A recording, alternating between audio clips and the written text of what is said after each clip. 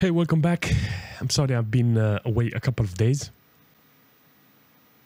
I want to show you today the video card, the whole system that I've been using a couple of months, and this is that computer that managed to entertain me for a very long time.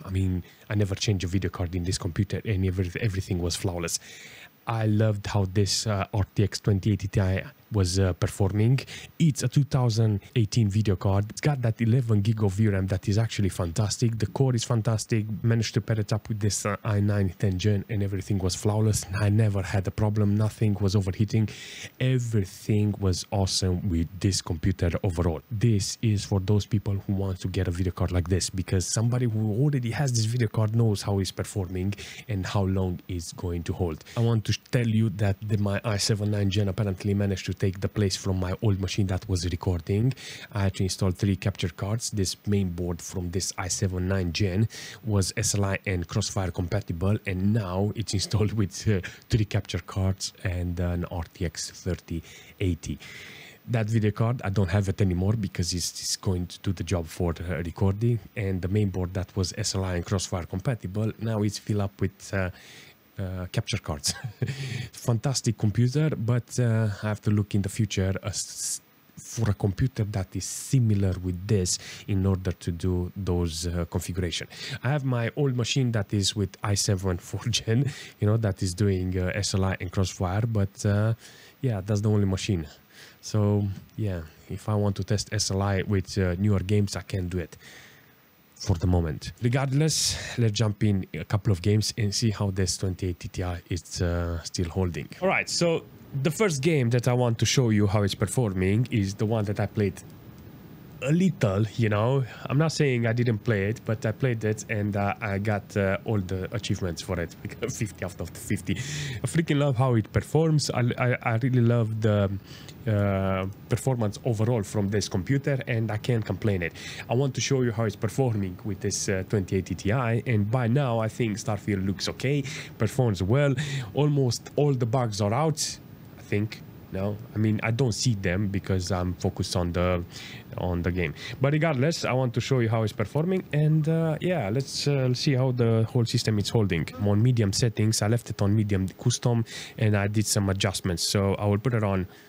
You know what? Let's start with low. I will keep it as a preset and see how it's performing overall. It looks disgusting. Seriously, this FSR, it's making the whole thing very buggy. I don't know what's wrong with it, but regardless, it's working really nice on medium, and there is a lot of stress here on the core. You can actually see 70% load on the core.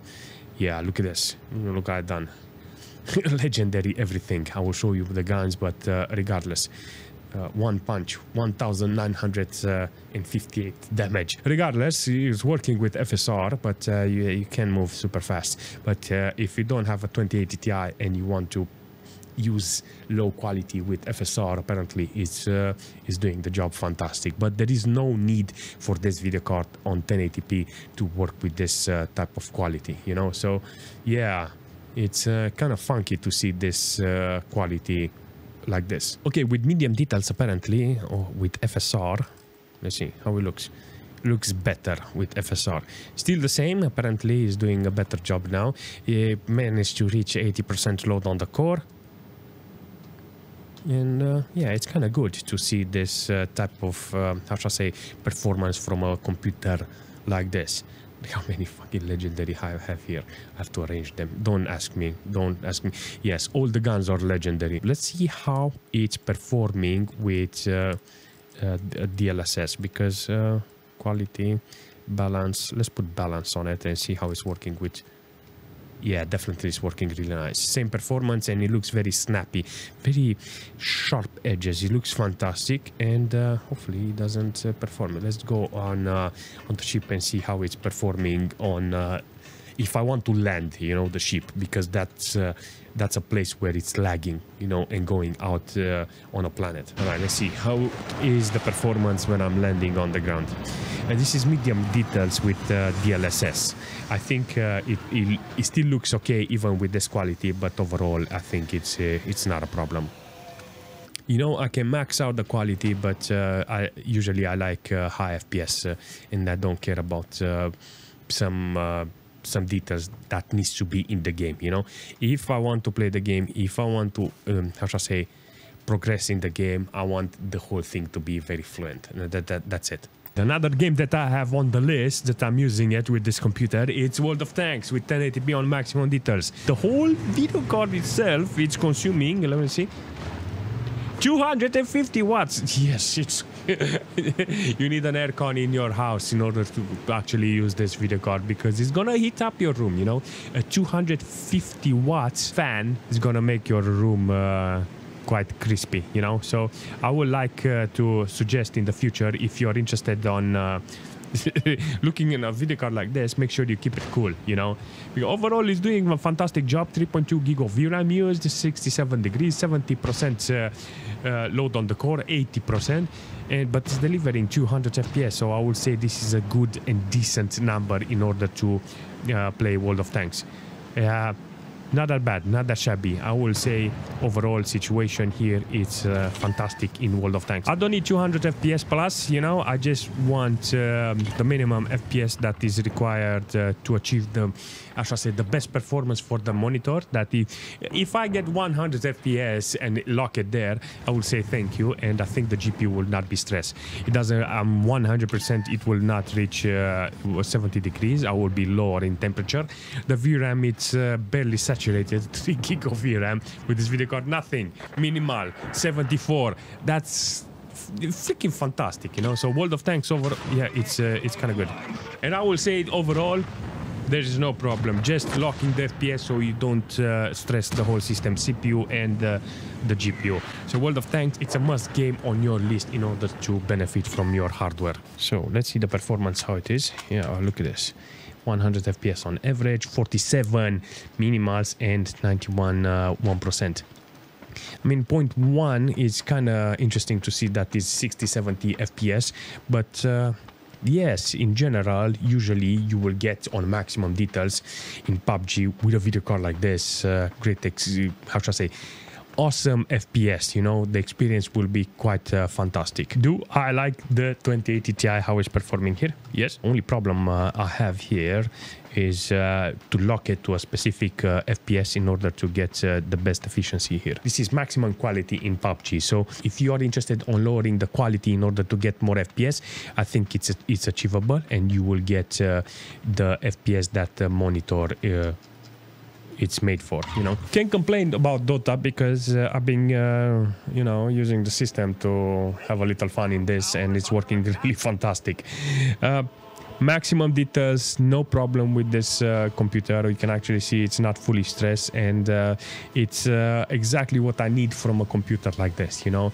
Maximum quality, maximum performance, no stutter, no nothing. Minimals are good, 55, 1%, 76. You know, considering this is 5 versus 5 players, this is quite fantastic, seriously. And I love overall how it's doing. Let's look on the CPU side and see how it's doing. 12 gig of system RAM being used. I like it. The threads and the cores are on the spot, so there is no problem with this, how shall I say, with this game and the system. Do you want to play competitive Dota with the 2080 Ti? Yeah, it's got zero problems. When it comes to the GPU side, you can actually see it's using only 70, 80, barely 80 watts consumption, 2.2 gig of VRAM utilized, and barely 70 degrees, 69 degrees. Nice. So yes, overall, Dota, it can actually do the job really nice. But if we jump in CYBERPUNK and see how the 2080 Ti is working, we're gonna start with low details and we're gonna see how it's performing. Apparently on low details, it looks okay. This is the preset low quality, you know, so I left it like that in order to give you a chance to actually see as a preset how it's performing overall. I like it a lot, seriously. This is exactly what I need, but I can actually see the pixels and the errors inside the game, you know, how FSR is doing his job, you know. It's not bad, it's just I don't want it, you know. I want to make it custom, you know. I want to disable upscaling and stuff like that. It looks okay, low details, you know.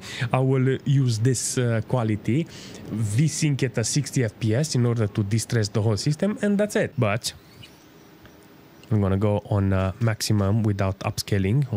I'm gonna put it on ultra as a preset and see how it's performing, because I know on ultra the quality will be quite fantastic, and it is. Look at this, it looks fantastic. CYBERPUNK is actually holding pretty well. 6.5 gig of VRAM, this is great. It's looking fantastic. 13 gig of system RAM. The whole thing is unbelievable, seriously. Let's try and put it on to low ray tracing. We'll put it like this: ray tracing low, DLSS super sampling automated. So let's see. I'm curious how it looks here. Oh, freaking nice. Look at this. All right, let's take the card. Usually when I take the card, it drops in FPS, so this is exactly what I'm interested. All right, so the car is looking great. There is not lots of artifacts on the car, you know, with FSR and upscaling.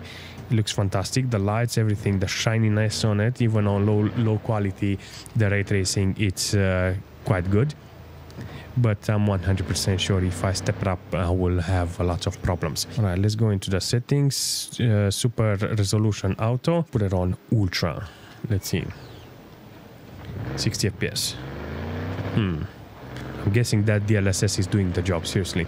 I'm guessing if I disable DLSS, it will be atrocious, seriously. So with maximum ray tracing, with automated DLSS, you get around 60-70 FPS.